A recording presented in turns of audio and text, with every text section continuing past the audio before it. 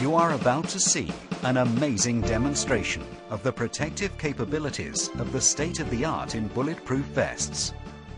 On this table is a selection of the weapons that will be used. Everybody probably can recognize this weapon, the Uzi, a submachine gun that can fire at the rate of 600 rounds per minute. 12 rounds will be fired.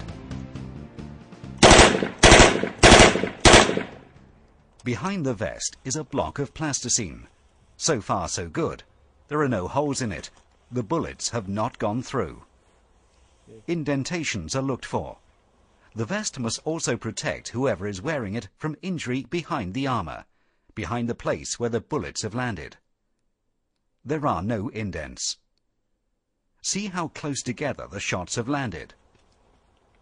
Now the shooting continues. A .357 Magnum revolver, a very powerful handgun.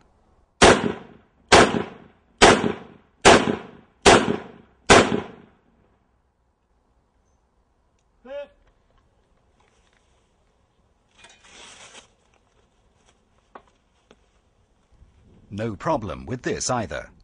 No bullets have gone through, and there are no indents in the plasticine. The back lining of the vest is intact. Can this vest give protection from the most powerful handgun in the world, the .44 Magnum? We shall see.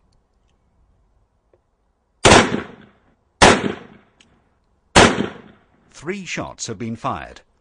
Let's look at the plasticine again. This time there are indents. The scientists are not surprised, but the indents are well within the limit allowed. Now, a bigger but less powerful bullet, the .45 ACP, fired from a United States military service pistol. Confidence is high.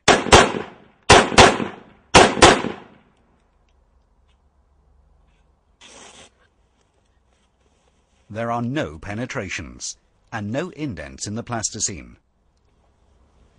The final and smallest handgun is now used, a .38 Special revolver. A surprise awaits.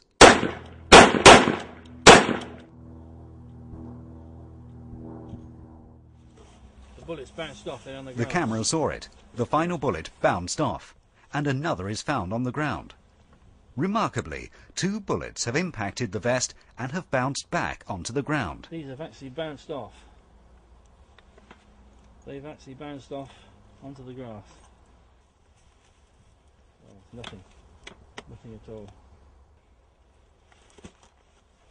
Now for something much more likely to destroy the vest. A 12-gauge shotgun. The cartridge chosen is the 00 Buck.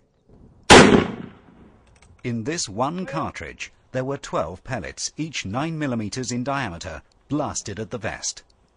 None have penetrated, and the indent is still well within the limit allowed. A bruising maybe, but a life is saved. The indents must not be deeper than 44mm for the USA, or not deeper than 25mm for the UK. This indent is 18mm. The vest is now examined.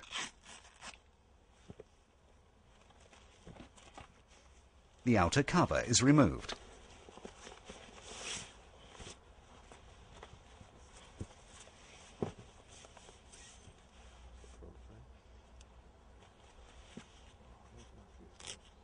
The lining is cut away, and the inner armor material is exposed. And here we see bullet debris on the surface on the front layer of armor material.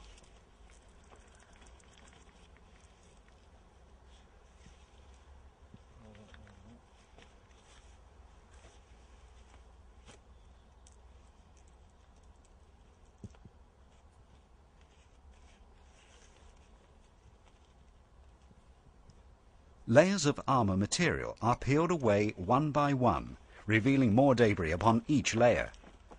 The bullets have been flattened. Some have broken into pieces.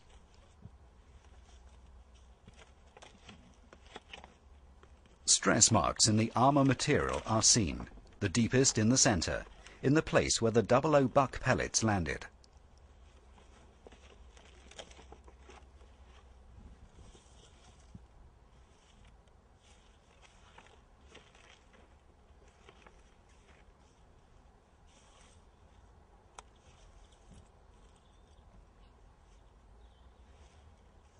some out.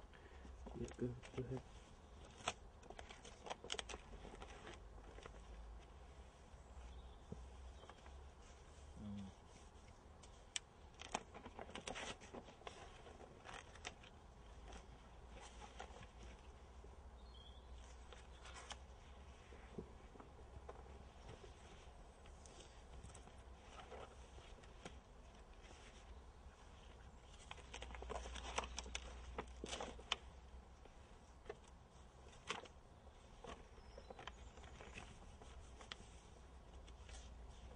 Now there is no more debris.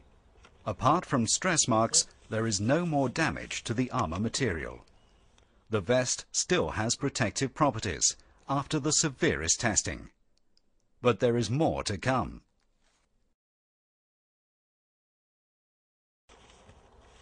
Well, this is the vest that we shot earlier with about 36 rounds of different ammunition. We're now going to shoot an ordinary vest, that is a standard aramid vest, and we're going to see that that will also stop some rounds of ammunition, and then we're going to wet it, and having wetted it we will shoot it again, and we will find that the ordinary standard armour will in actual fact have lost its defensive properties, and the rounds that we fire at it, once wetted, will penetrate.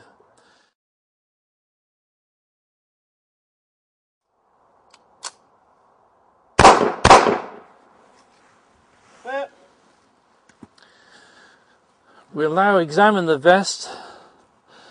These are the 2 bullet strikes.